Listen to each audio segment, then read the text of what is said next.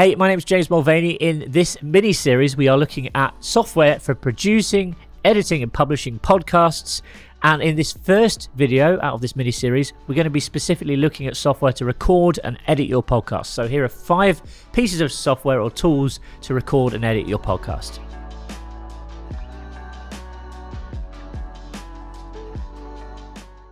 Number 1, Audacity. Compatible with Windows, macOS and Linux, Audacity is a great podcast recording software, especially if you're just getting started, and it's easy to use. It comes with pre-installed sound effects and supports all the main file formats, so you can export as WAV, MP3, etc. If you're looking for a great basic program to record and edit your audio, then this is it. The great thing is Audacity is completely free and you can download it at audacityteam.org. Number 2, GarageBand. Compatible with macOS.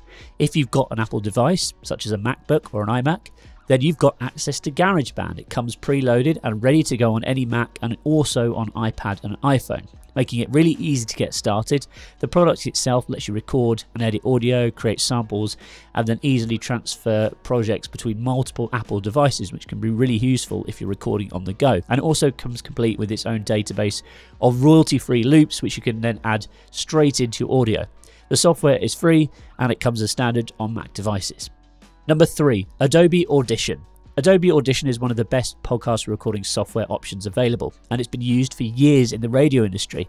In fact, when I first started out in radio when I was 16 years old, it was called Cool Edit Pro, and it's not even changed much since those days. Put a comment below if you remember Cool Edit Pro.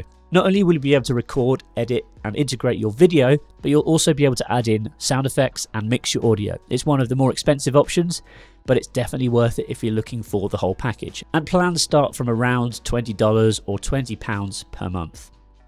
Number 4, Heidelberg Journalist Pro, and it's compatible with Windows and macOS.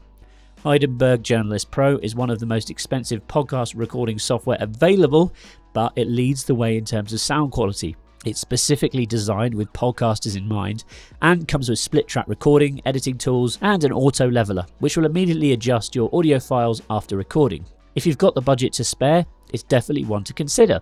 The price is a one-off payment of $375 or £299, and there's also monthly and annual plans available. Number 5, Logic Pro, compatible with Mac OS. Logic Pro is a digital audio workstation. It's considered a professional piece of software and it's used by a lot of audio music producers and that kind of thing.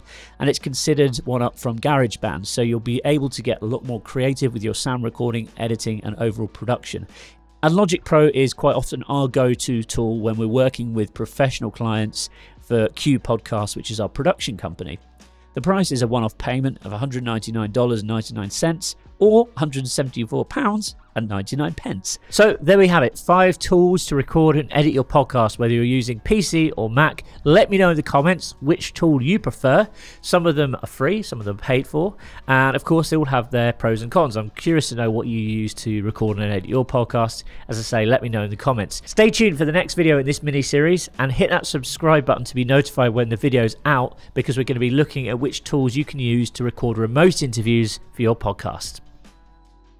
Hey, before you go, let's connect on LinkedIn. I'm always posting interesting content like this over on my LinkedIn channel, and it'd be cool to hang out. So go to jamesm.com/connect, click on LinkedIn, send me a connection request. And once we're connected, send me a message, say you came over from this video, and I'll send you some cool things for free.